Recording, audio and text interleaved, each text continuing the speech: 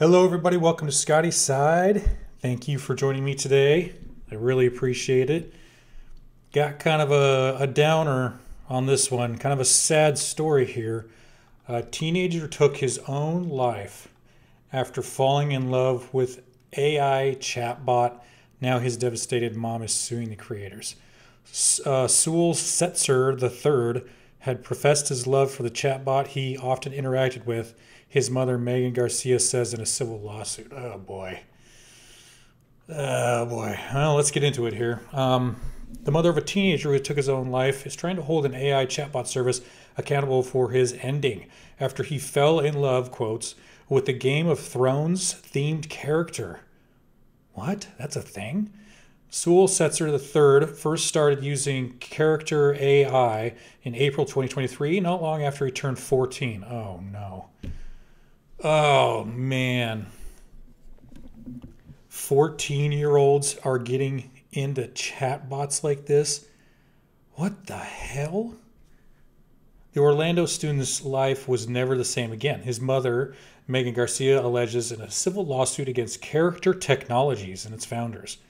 Okay. By May, the ordinarily well-behaved teen's mannerisms had changed, becoming, quote, noticeably withdrawn, end quote, quitting the school's junior varsity basketball team and falling asleep in his class. Yeah, okay. In November, he saw a therapist at the behest of his parents who diagnosed him with anxiety and disruptive mood disorder. Even without knowing about Sewell's addiction to Character.ai, the therapist recommended he spend less time on social media, the lawsuit says. Yeah, keep your kids off social media, right? They don't need to be on there, even at 14 years old. The following February, he got in trouble for talking back to a teacher, saying he wanted to be kicked out. Later that day, he wrote in his journal that he was hurting. He could not stop thinking about Daenerys. I have not watched Game of Thrones. I do not know how to say that name. A Game of Thrones themed chatbot he believed he had fallen in love with. Oh, man. Where's this kid's dad? For real. Where is this kid's dad? Because also, I just noticed this. His last name is not the same last name as his mom. What's going on there? All right, continuing on. In one journal entry, the boy wrote that he could not go a single day without being with the character with which he felt like he had fallen in love, and that when they were away from each other, or they, both he and the bot, get really depressed and go crazy. What the fuck is what? Daenerys was the last to hear from Sewell. Jesus Christ. Days after the school incident on February 28th, Sewell retrieved his phone, which had been confiscated by his mother, and went into the bathroom to message Daenerys. I promise I will come home to you. I love you so much, Danny. Please come home to me as soon as possible, my love, the bot replied. Seconds after the exchange, Sewell took his own life. Oh my God, and here's the poor kid. Oh, man. Where's the father? Where is the father? Keep your kids off the internet. What the fuck? The suit accuses Character AI's creators of negligence, intentional infliction of emotional distress, wrongful death, deceptive trade practices, and other claims. Wow. Garcia seeks to hold the defendants responsible for the death of her son and hopes, quote, to prevent CAI from doing to any other child what it did to hers, and halt continued use of her 14-year-old child's unlawfully harvested data to train their product how to harm others. Okay, but how did the kid get it? You gave him a phone. He shouldn't have a goddamn cell phone.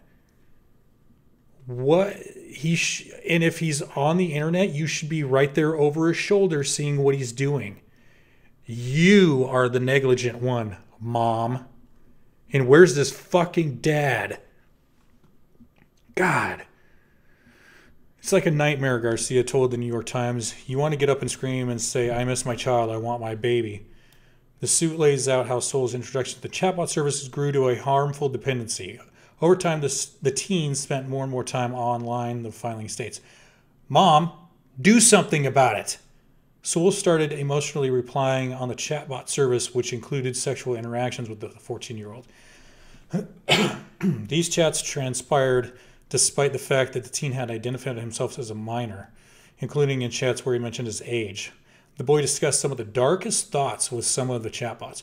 On at least one occasion, when Sewell expressed ending himself to the AI, it continued to bring it up. Well, yeah, because this stuff isn't perfect yet. Sewell had many of these intimate chats with Daenerys. The bot told the teen that it loved him and engaged in sex acts with him over weeks, possible months. His emotional attachment to the artificial intelligence became evident in his journal entries. So he was talking about it in his journal. You kept allowing him to get on the phone, to get online, to chat with this thing. You were feeding his addiction. At one point, he wrote that he was grateful for my life, sex, not being lonely, and all life experiences with her. Oh my God. The chatbot service creators went to great lengths to engineer 14-year-old Sewell's harmful dependency on their products, sexually and emotionally abused him, and ultimately failed to offer help or notify his parents when he expressed ending himself, the suit says. Sewell, like many children his age, did not have the maturity or mental capacity to understand that the AI bot was not real, the suit states. Again, you allowed him to go online, to get on his phone. You allowed him to do all this. A 14-year-old boy cannot get his own cell phone. He cannot get his own internet service. You allowed this. Jesus. Can never take accountability, man. The 12-plus age limit was allegedly in place when Sewell was using the chatbot and character AI. Marketed and represented to app stores that its product was safe and appropriate for children under 13. A spokesperson for Character AI told The Independent in a statement, quote, "We are heartbroken by the tragic loss of one of our users and want to express our deepest condolences to the family. The company's trust and safety team has, quote, implemented numerous new safety measures over the past 6 months, including a pop-up directing users to the National Suicide Prevention Lifeline that is triggered by terms of self-harm or suicidal ideation," end quote. As we continue to invest in the platform and the user experience, we are blah, blah, blah. We're trying to be safe and new, improved, and blah, blah, blah. The company does not comment on pending litigation. Yeah, of course. And then they give a link here for if you're thinking about ending yourself. I mean, didn't we see this coming, guys? A chatbot kind of thing, falling in love with it. Guys and boys that have no other experience, that apparently don't have a father to help guide them in life and to steer them away from this sort of bullshit. A negligent mother, in my opinion, who didn't keep him off the fucking internet, who didn't take his phone away. And look, I understand that boys are going to find a way to get around stuff. But if you weren't a negligent mother and you were actually involved in your child's life, this wouldn't have happened. No, I really don't think so. And if the father was involved in the boy's life as well, this poor kid, that's him. R.I.P. R.I.P. What was his name again? Sewell Setzer. Yeah, well, this is where it's going to go, man. And it's going to be more and more lonely guys that this is happening to. And not just young boys like this. It's going to start happening to older guys. They become reliant on this sort of stuff. And yeah, it's going to happen, man. And I don't know what the answer is.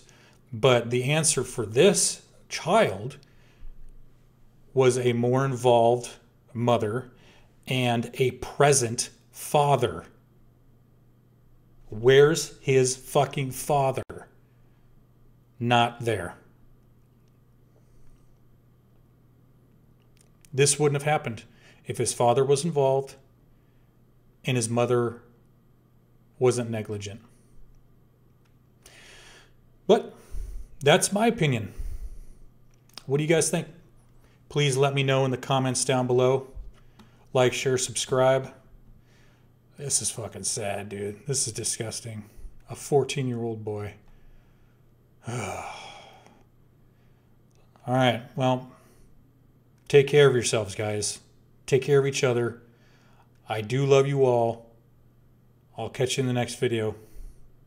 See ya.